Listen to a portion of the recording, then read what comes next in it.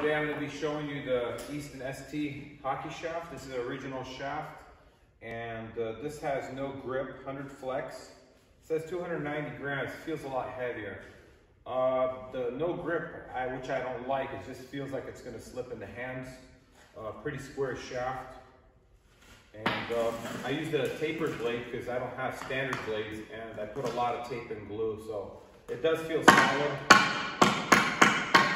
And try some wrist shots, see how it goes. So I can feel the puck pretty good. I definitely can tell it's slipping in the hand. I'm not a fan of this clear gloss that they use. It looks nice and everything, but as far as performance goes, it slips in the hand. Yeah.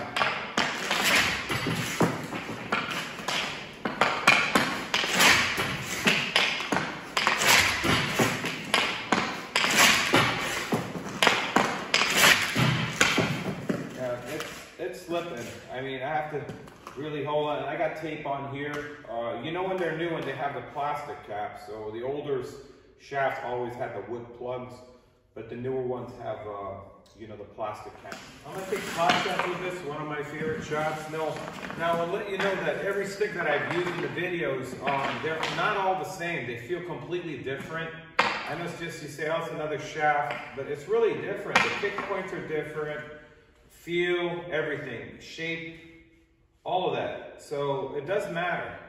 If you're playing hockey, trying to find something that works, you know, the big thing is keeping consistency with the sticks that you like. And it's hard sometimes because they stop making certain sticks that you like. And that happens all the time. Just the guys don't know. You don't play hockey. So here you are. Okay. Fix the puck nice, but this grip, non-grip, clear coat.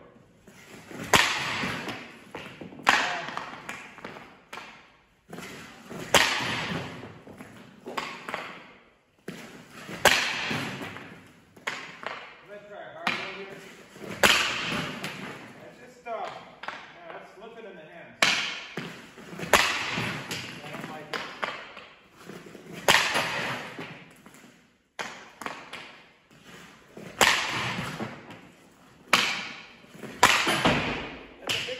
From the Easton T-Flights or the ultralight, that's also, you know, has some kind of clear coat. It doesn't have grip, but your hands don't slip. With this one here, the design's bad as far as it's going like this, you know. So you're trying to shoot, and when you're shooting, the shaft's going because there's no grip to hold. It's just pretty slick, and that's what they've done. I've seen these in one piece. This is the first time I ever try a ST. I've never tried one before. And I probably wouldn't buy one of these unless it had grip and I'd want to try with a grip on. But this is what I think of it. Thank you for watching my video.